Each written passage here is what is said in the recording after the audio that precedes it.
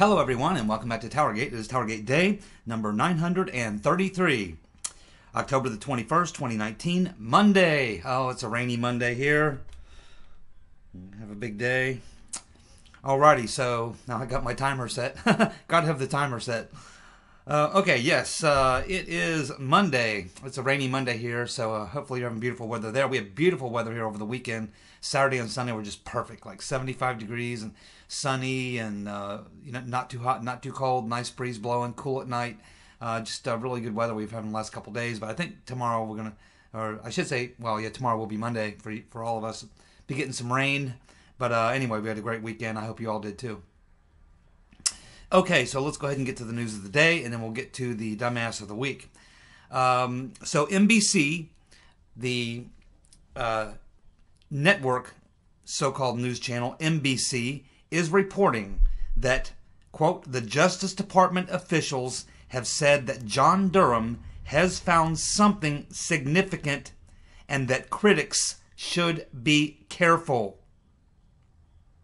This is an NBC reporter saying that, speaking with people at the Justice Department, they're telling him that John Durham has found something significant and that critics should be careful. So he doesn't give the context to the background of that statement, but clearly what he's indicating is that there are media reports out there that are either ignoring the Barr Durham investigation or they're downplaying it. And yes, we have seen the New York Times, we have seen a couple other news sites trying to downplay the Barr investigation or continue to call it a conspiracy theory or what have you. And so this is an NBC reporter, and they are fake news. But every now and then they may report a little truth, and that appears to be what's going on with this NBC reporter, because he is saying that Justice Department officials he's speaking with are basically sending out a warning, saying, hey, these people who are, being critical of John Durham, his investigation, the fact that it's all conspiracy theory and there's nothing to it, they should be very careful because these Justice Department officials are telling this NBC reporter because Durham has found something significant. Now, I think he's probably found many, many, many things that are significant, but in the overall scheme of things, he's found something significant that would make the accusation that it's all a conspiracy theory to be factually incorrect, because he is finding things and that he has found something significant. Now, Conservative Treehouse, Last Refuge, has got his thoughts on that, and I think you should maybe take the time to read that if you get a chance. I did, and he kind of ties it back to the Senate Intel Committee and this indictment of James Wolfe and their involvement. I'll get a little bit more into that here in a minute, but that's kind of the Conservative Treehouse Last Refuge take on it. Definitely worth a read. But I think just in general terms, when the people at Justice Department are telling this NBC reporter, I think essentially what they're trying to clue him onto, because obviously they can't get specific, I think what they're trying to tell him is that Durham has discovered that there is an attempted coup, was an attempted coup, still continues to this day, and that the pretext that was used to initiate the impeachment was a manufactured hoax, knowingly manufactured hoax. Because remember, this is what Durham understands. He knows that some of the guilty parties, particularly the CIA, are going to just try to say they were duped, or the FBI is going to say they were duped, or the State Department is saying they were duped. This is the excuse that they're going to go for. They're all going to play dumb. Oh, we were duped, and then point the finger at each other. And I think that this is what Durham is trying to lock down. He's trying to take away that excuse, because he knows that's exactly the excuse that's going to be used. So he not only wants to find the coup and the coup plotters, he wants to make absolutely sure that he proves that it wasn't just a series of mishaps, a fog of war situation, or a situation where they trusted Christopher Steele because of his credentials or what have you. I think that what Durham is trying to do is nail it down so that they don't have that exit door to run out of this, oh, we were duped or what have you. I think he's trying to make sure that he can cross all his T's and dot all his I's and prove that it wasn't just, that they were duped. In fact, that they knowingly manufactured false evidence. They knew it was false evidence, and that there was no accidents going on here. This was all 100% premeditated. They knew exactly what they were doing. They knew what they were using, and the simple fact is they thought it would work. That they really did not think Trump would win, and that's the problem that they have. And in doing so, they did not cover their tracks. They've left so many breadcrumbs for someone like Durham to follow that while it will take a while to wrap your arms around all of this, eventually he will. And I think that's what my take is here. Is that two things? Number one, to this NBC reporter, hey, guess what? These people that are saying this is all just a conspiracy theory and there's nothing here, they're going to be proven wrong. And number two, the people who are behind it, who are going to use the excuse after the IG report comes out that they were duped, is not going to fly, because Durham is going to slam that door shut before he ever brings the charge. And so I think that's what I take from it.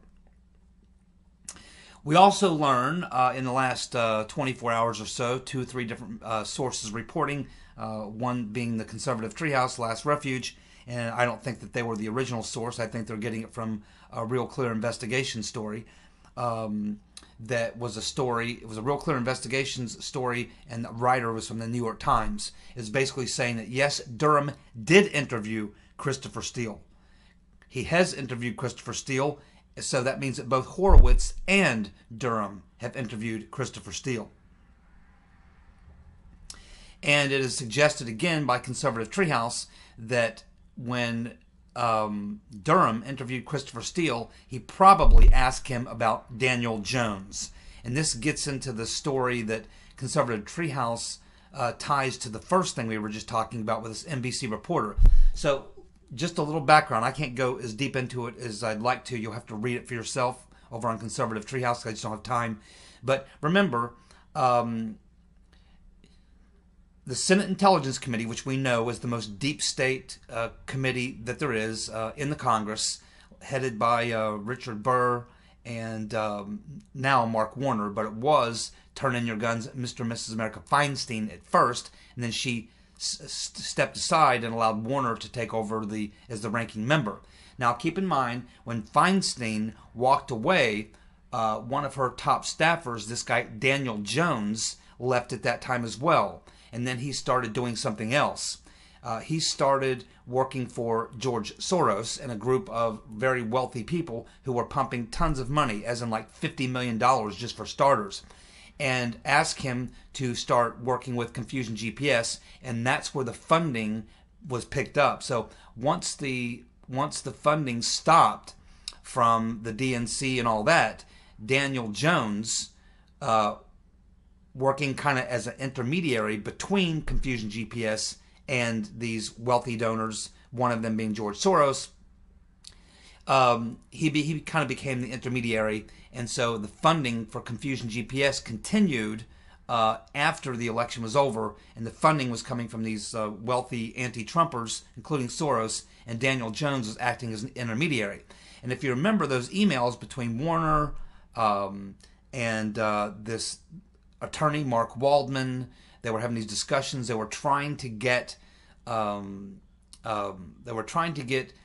Deripaska into the United States so that he could testify, but they needed to be able to cut a deal, and that required Warner working with Comey to get Comey to release whatever it was that was holding Deripaska from being able to enter the country. So they were trying to work out that deal and some sort of a quid pro quo. Steele was involved because Deripaska was working for Steele's attorney at the same time. So you had this kind of cabal going on, and Dan Jones was sort of acting as an intermediary. His name comes up in those conversations between Warner and Waldman as they're discussing all this stuff. And there's even a conversation where they talk about the fact that Daniel Jones is going to go talk to Christopher Steele personally, and he's going to try to work some things out. The specifics of that, we're not really sure. And this also ties in to the James Wolfe leak. Remember him? That James Wolfe, who leaked that classified information to this girl, reporter, who he was apparently fond of or maybe having a relationship with.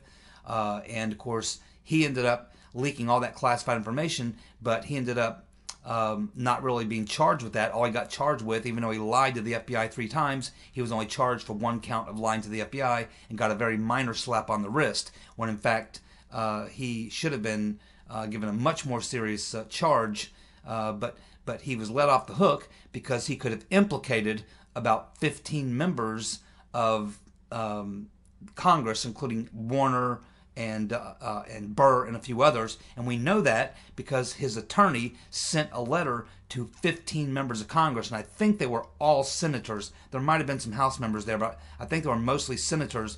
And it was this letter saying, hey, you know, if Mr. Wolfe, my client, has to testify, I just want to let you know that your name's probably going to come up in this. And so that's why they were able to get the DOJ to go easy. Rodenstein specifically made the call to go easy on Wolfe, because Wolfe would have given up part of the plot that Rodenstein was also involved in. The Senate Intelligence Committee was in cahoots with the DOJ in their efforts to initiate the coup plot. And so this is what Last Refuge over at Conservative Treehouse is believing at this point, that Durham has discovered this. So that's kind of how that ties in. And again, you can go over to Conservative Treehouse and read that for yourself. It gets a little more detail, I should say, that I don't have time to go into. But I think the thing that was probably the biggest reveal for me that I read was in the Real Clear investigation story from the New York Times, when they basically say that, yeah, Durham did interview Christopher Steele. And up to this point, I believe that he had not. Because if you remember, Christopher Steele said first he wasn't going to talk to anybody. Then he agreed he would talk to the Inspector General, but that he would not talk to Durham. But it appears that A.G. Barr was able to, I guess, convince some government officials in the UK, or convince Christopher Steele or someone, that he should go ahead and talk to Mr. Durham. And I guess that they used a tactic I would use, which is, hey, you can talk to us as a witness. We're not really going after you. We're interested in the people in the United States who are involved in all this. We're not really targeting you. But if you're not going to cooperate with us, then we'll just consider you a hostile non-witness, and maybe we will have to target you. So I think that's probably how they played it. And Christopher Steele's attorneys may have asked for some assurance that he would have some sort of immunity, maybe limited immunity, that he could disclose some things and not worry about incriminating himself. I think that's probably what his biggest concern was, and I think they probably did something to alleviate those concerns. Otherwise, his attorneys probably never would have allowed him to talk to Durham. That's just my thoughts. We are hearing, again, that the IG report could be released this week. We know there's a battle going on between the DOJ, the FBI, and Horowitz. The FBI clearly is the problem. There are certain things they do not want released. The CIA may have some issues as well. Horowitz will get the report back, and then,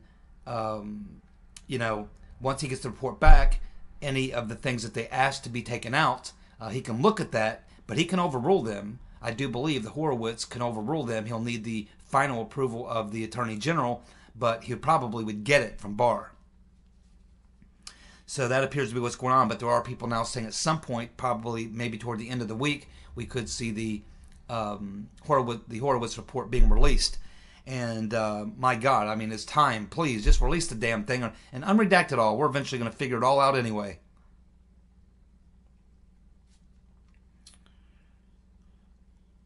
Yes, and we talked yesterday about Clapper and Brennan are a little nervous because they now learned that they are definitely going to be interviewed by Durham.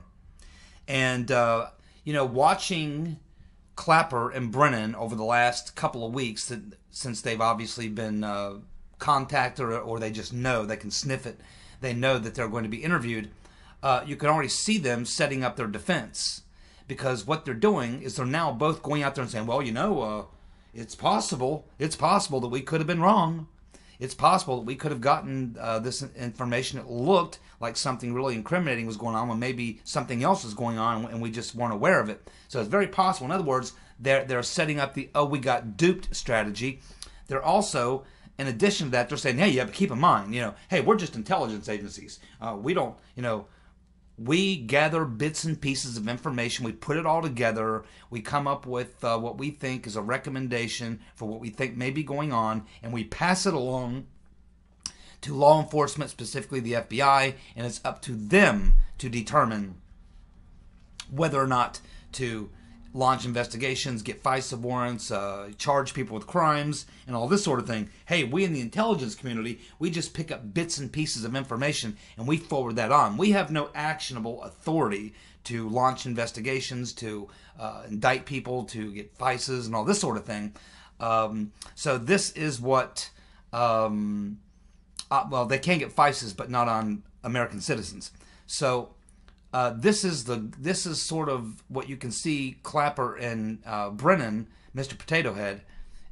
This is, you can see for the past 2 or 3 weeks they are laying out what their defensive position is going to be and how they're going to play it when they're interviewed by Barr.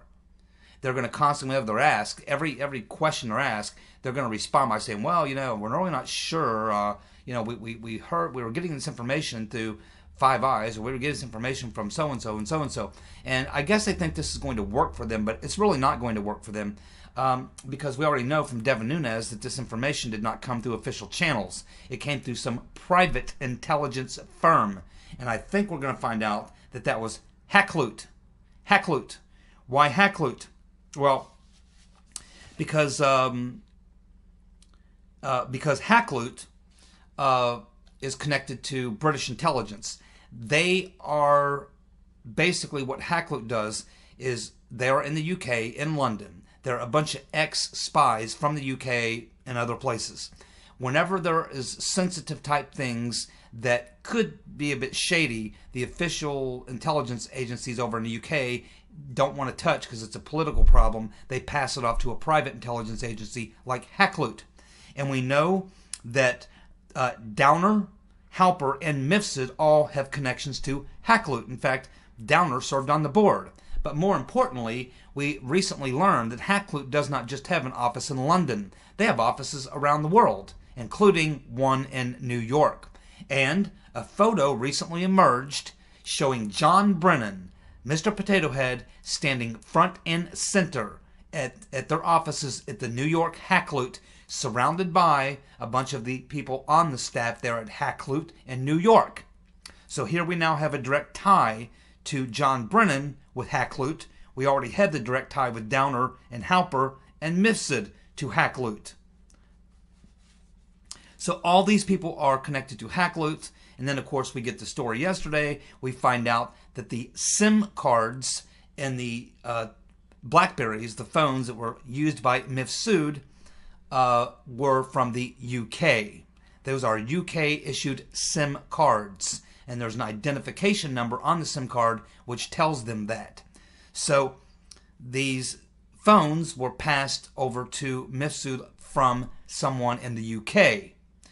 Now, maybe that was done on Brennan's direction. Maybe it was done on Peter Van Strokenus's instructions, or Priestep or someone like that.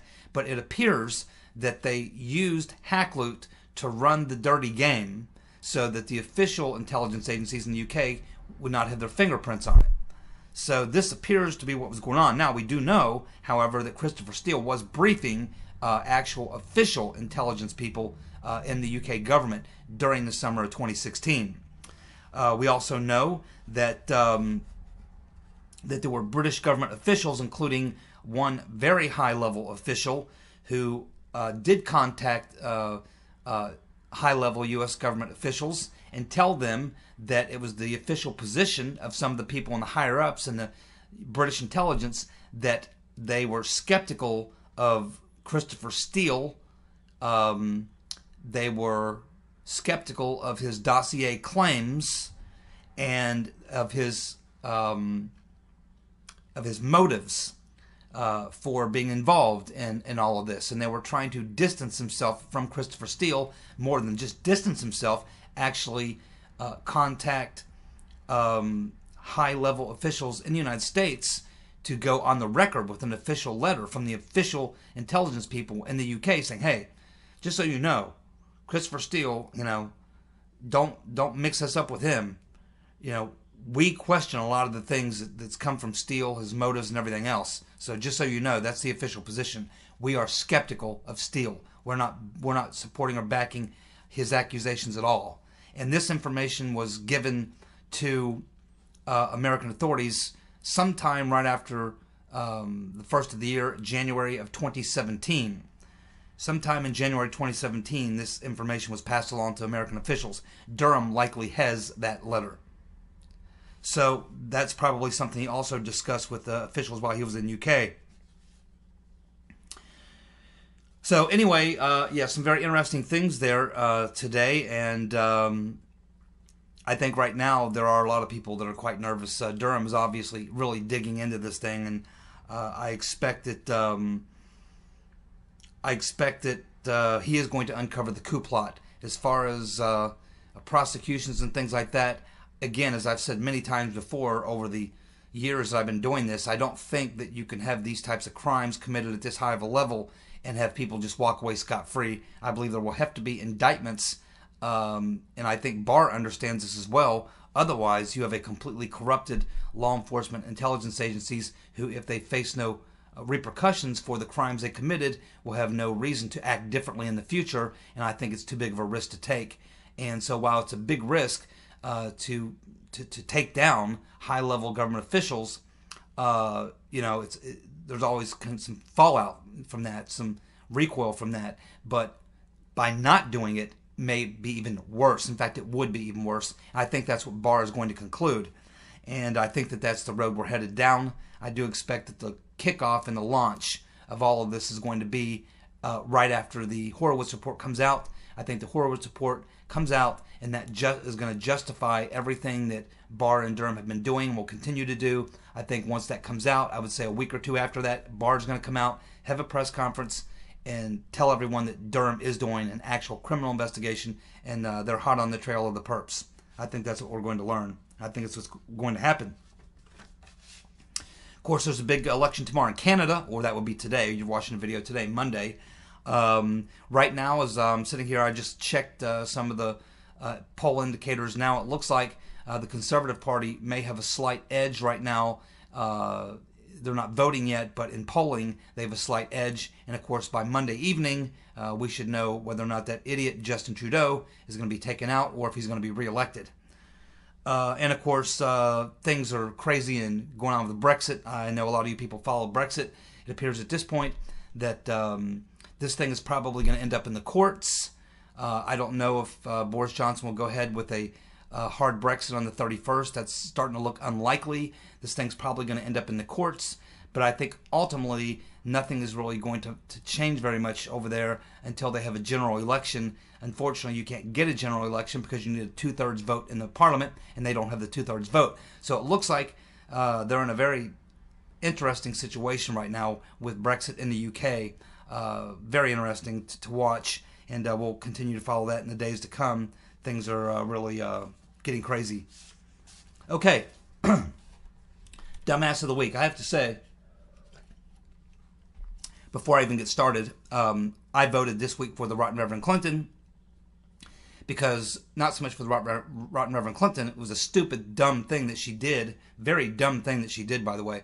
But obviously, Tulsi Gabbard, if this week could have been Hero of the Week, it would have been Tulsi Gabbard. But we don't do Hero of the Week, we do Dumbass of the Week. So it was the Rotten Reverend's dumb, idiotic, stupid move, making those statements about Tulsi and to some extent Jill Stein, which set up Tulsi, really. So the Rotten Reverend Clinton, and I have to say, I've been doing Dumbass of the Week now for quite some time. I've never ever seen anyone ever get this many first place votes for Dumbass of the Week. The winner this week got 31 first place votes. That's never happened before. I don't think I've ever had anyone get more than 20 or 21, 22 first place votes for Dumbass of the Week. So this week's winner blew away the field. It wasn't even close. JC Hasty, he's going to go with Pelosi and whoever forged the Cummings signature, Elijah Cummings' signature on those subpoenas. Very well done. Sane Environmentalist, he's going to go with the Right Reverend Clinton, CNN, for being so evil. Yes, they are. Walker on the Hill, the Right Reverend Clinton. Patty Willing, she always gets it right, the Rotten Reverend Clinton. T.W. Wintex, the Wicked Witch of D.C., the Rotten Reverend. Susong, the Rotten Reverend. Jane Fonda, yes, that's right, Hanoi Jane, and LeBron James, who got quite a few votes this week. Stage Door Johnny, the Rotten Reverend Clinton. Leslie, the Rotten Reverend Clinton. Sherman Lynn, the Rotten Reverend Clinton. Cards, he's going to go with ABC's fake video, which I'm sure many of you saw, trying to pretend it was a video from Syria when it was actually from Kentucky. They got quite a few votes this week too because of that video. So the Cards was the first one to do that, and he was followed by several more people with ABC's fake video. Alan Williams, the Rotten Reverend Clinton. Peter Swales, the Rotten Reverend Clinton. The Rotten Reverend Clinton's parachute. And Elijah Cummings, her parachute which didn't open, by the way. Keith Fellows, the Rotten Reverend Clinton. Oregon, the Rotten Reverend Clinton. Douglas is going to go. His first pick, LeBron. Yeah, we know he's an NBA fan. He's probably watching that story very closely. Drudge, that's a very good... Drudge had a couple votes in last week. But Drudge lost a lot. And I think he's probably commenting here, the comment from Douglas here, I think, is about the fact that last week we focused on Drudge's anti-Trump pro-impeachment take. But I think he may be commenting on the fact that we just learned how many page views Drudge has lost in the last week. And it's unbelievable. I forget what the number was, but it's in tens of millions. His third pick for Douglas is Yovanovitch, the ambassador who tried to punk Trump, who may be having some issues herself for illegally spying on journalists. Jenny Tweets is going to go with the Rotten Reverend, CNN, and Madam Botox. Susan Lowell is going to go with the Rotten Reverend Clinton, and Zucker. Zucker also got quite a few votes this week. Peter James, our good friend in the Great Northwest, he's going to go with Piglosi, the Rotten Reverend, and Shiffity, the bug-eyed fool. William Bigliani is going to go with the Rotten Reverend Clinton. Jeanette Bateman is going to go with the Rotten Reverend Clinton, the ABC video, and Zucker. There's three solid picks. Friend in Liberty, the Rotten Reverend Clinton. Mystic Meadows Homestead is going to go with LeBron James. Yeah, the thing about LeBron James, as someone mentioned in the comment section, very, very good comment. LeBron James is opposed to slavery unless it's the slaves in China making those shoes, his shoes, which he reels in about $30 million a year from. Then he really supports slavery, if it's making him $30 million a year. We have Iowa Russian Stormy Bot. Adam Ship.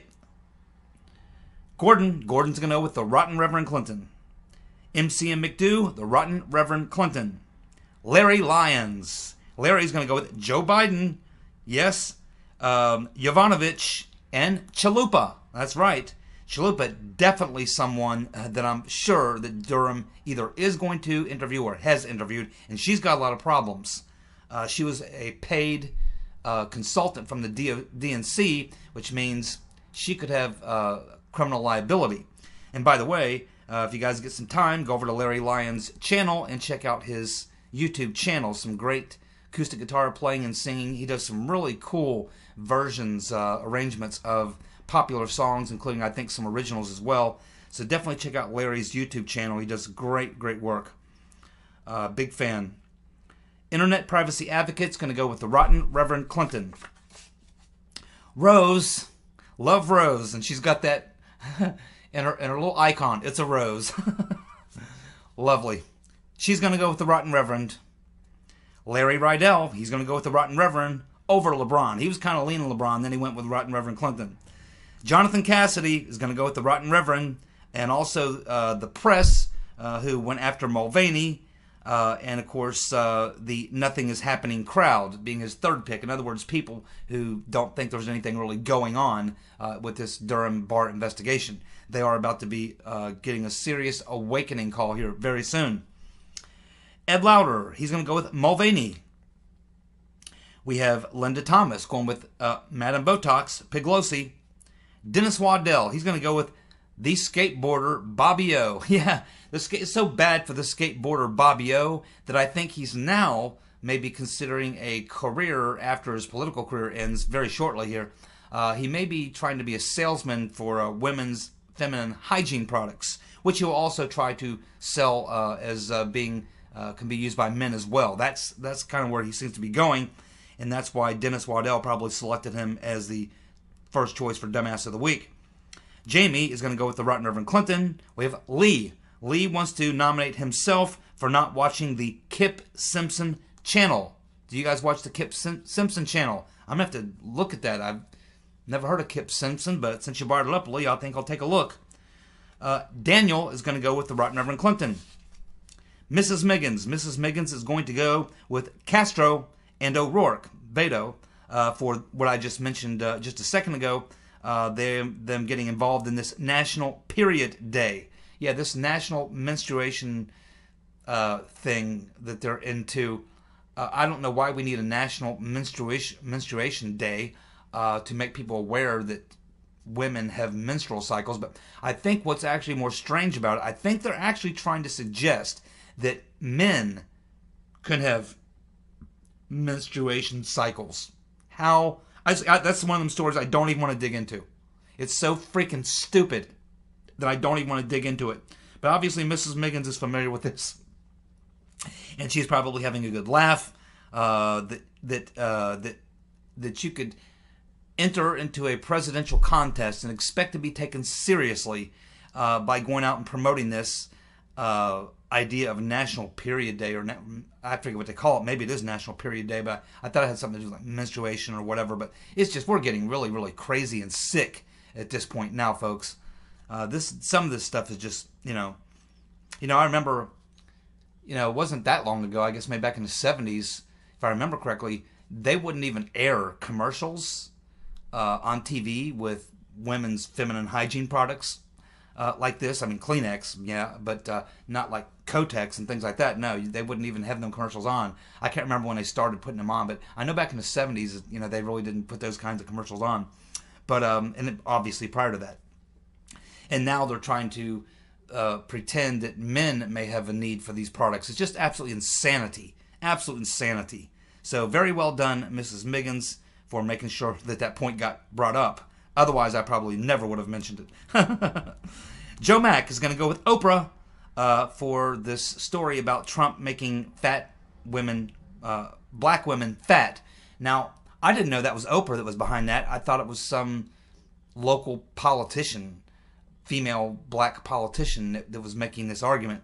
But yeah, the idea that Trump is responsible for black women being fat, first of all, not all black women are fat, and how Trump would have anything to do with that is just beyond me. But again, this is like level 6 Trump derangement syndrome to even entertain such a thought. Lori Holt is going to go with the Rotten Reverend Clinton, Zucker, and ABC. Yes, Coyote. Coyote is going to go with Douglas for Douglas's comment on my Dick Cheney shirt that I was wearing yesterday that says "Duck, it's Dick," and it shows Duck with a Dick Cheney with an M60 shooting God knows who, his friends most likely on a duck hunting trip. He also Douglas for suggesting I need a whiteboard. I have whiteboards right here, a whole stack of them. Then we have Media Speaks, going to go with the Rotten Reverend Clinton, and Comey and Madam Botox. Gene is also pointing out ABC News for that video, Madam Botox and the Bug-Eyed Fool. Jack Kennedy going with the Rotten Reverend Clinton. Youngblood is going to go with anyone who believes Tulsi is not on the same team as Hillary. Both are support Antifa, both are gun grabbers, both are for open borders. And yeah, there's certainly an argument to be made there. And In Fern is going to go with the French reporter who asked Donald Trump. I don't know how many of you saw this. It's just a brief little clip, but a French reporter is asking Donald Trump, something about, why the U.S. has such a good economy or something like that. And he says basically something to the effect of, well, it's probably because we have a better president than you do. I mean, it was just classic Trump. I mean, absolute classic Trump. Well, it should be no secret to anyone that the Rotten Reverend Clinton totally blew away the field this week for first place votes for Dumbass of the Week. She wins with 31 votes. Coming in second place, we have Madam Botox with 6 votes. That's how big the spread was. ABC comes in third place. They had 5 votes, so they come in right behind that. But if we actually did a fourth place with people getting 3 votes, we would have had LeBron, Zucker, and Schiff all tying there.